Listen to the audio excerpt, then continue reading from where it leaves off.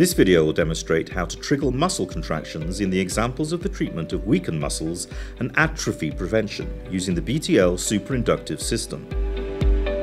In the following therapy, it will be demonstrated how to prevent atrophy and consequent creation of bed sores by causing muscle contractions in areas such as the lower buttocks.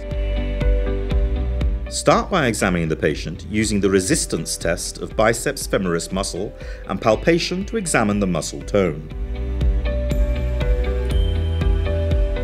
The therapy is here done on the patient's left thigh in the lower buttocks area.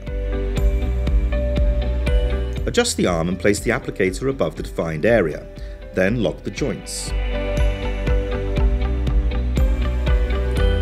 To set the therapy parameters, select the preset protocol Muscle Atrophy Prevention, which activates the inhibited muscles.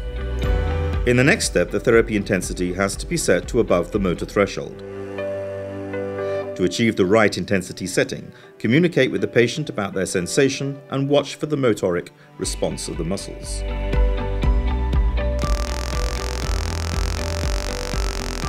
The therapy runs operator-free until the therapy time is up.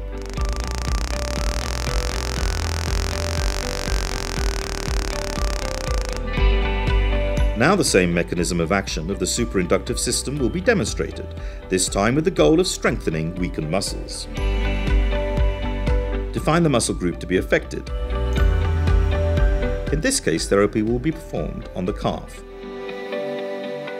Stimulation of this muscle group can be desirable before activating gait stereotype in a vertical position. The applicator is to be placed above the calf with the patient lying down on their stomach. Setting the applicator is made easy through moving the 6-joint arm and locking it in the desired position. Select the muscle strengthening preset protocol on the main unit and press start.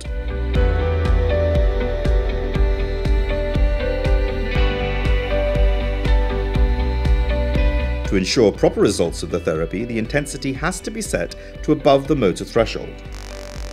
Keep verbal contact with the patient while setting the intensity to get feedback on their perception of the contraction. Contractions are visible and can be observed by the therapist.